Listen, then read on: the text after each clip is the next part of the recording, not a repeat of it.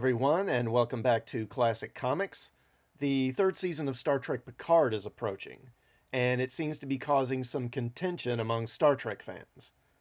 Most of the previous seasons of modern Trek have been largely panned by longtime fans for various reasons.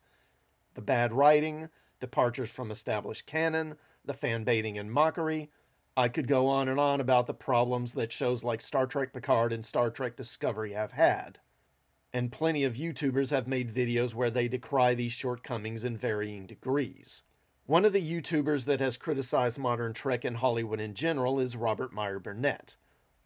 Burnett, or RMB as he's also known, has made several pointed criticisms of Star Trek Discovery, Star Trek Picard, and other modern Hollywood shows and films, lamenting the poor quality of the writing, the lack of sincerity upon the part of the people who are making these properties, and the general lack of inspiration in Hollywood.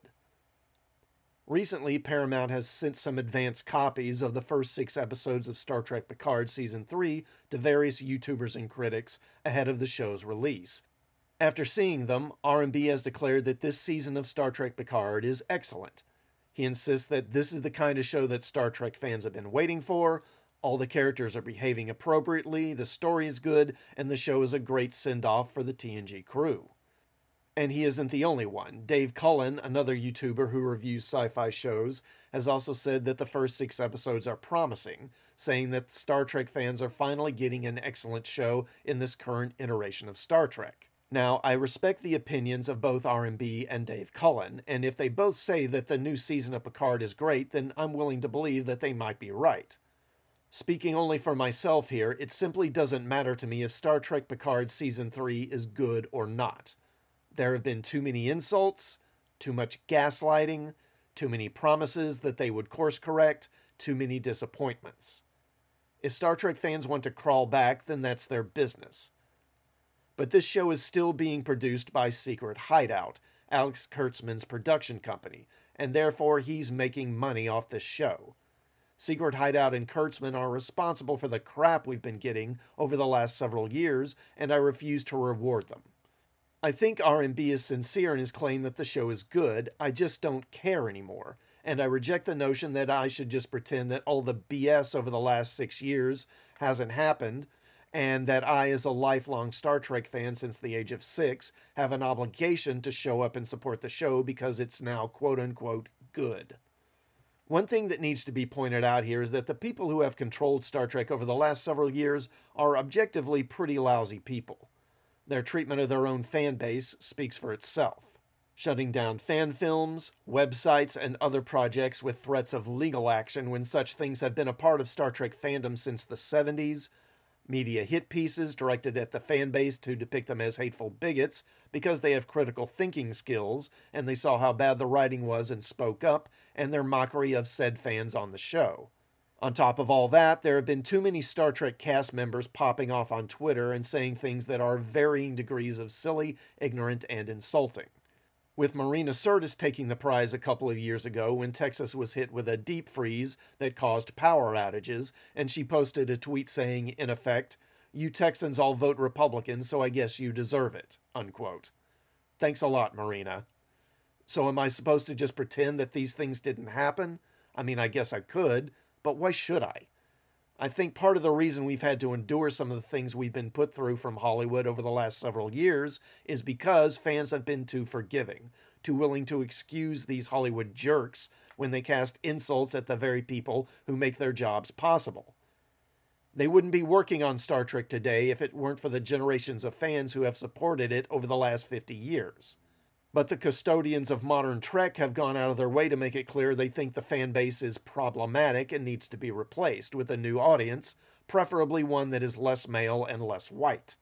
I would simply argue that we should give these Hollywood elites exactly what they claim they want and turn away from Star Trek, at least until a new production company is given control of the franchise, and then we can see what they do with it.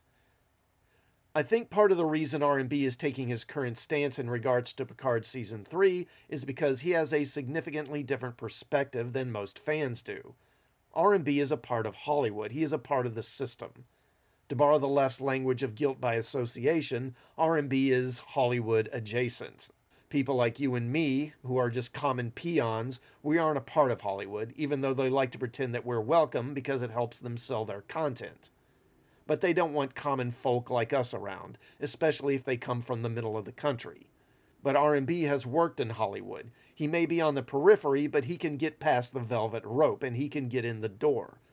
Because of this, I think he's inclined to give these people a pass for a lot of things.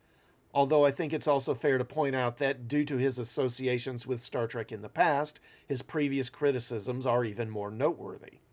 R&B has made much of this season's showrunner being this guy named Terry Matalas, arguing that Matalas just wants to make a good Star Trek show and that he has given fans what they asked for.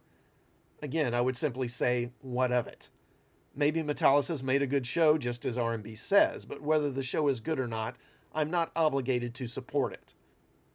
I would compare it to comic shop owners. I have nothing against the owners of my local comic shop, but that doesn't obligate me to buy comics, even if they are good. It's unfortunate that they get caught in the middle, and if Terry Matalas has delivered what R&B says he has, then it's unfortunate. But it's too little too late for me. Star Trek has lost me, at least until wholesale changes take place and Secret Hideout gets shown the door.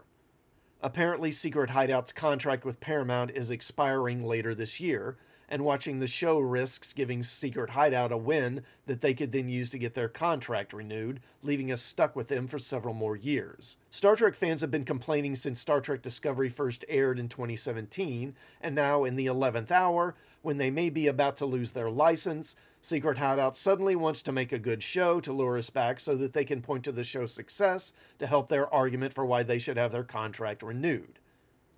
And if it does get renewed, they'll quickly go right back to giving us the same crap they've been giving us over the last several years. So if you want to support the show, hey, go ahead.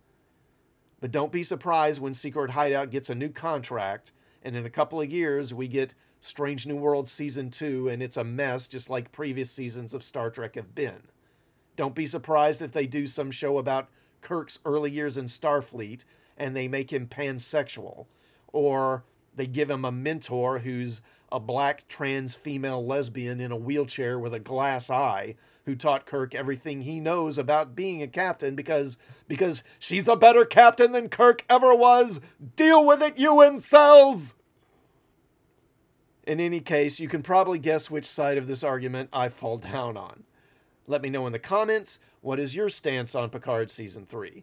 Do you agree with me or disagree? Also, please share this video, and please sub to the channel and hit the bell for notifications, and I will see you all next time. Thanks for watching.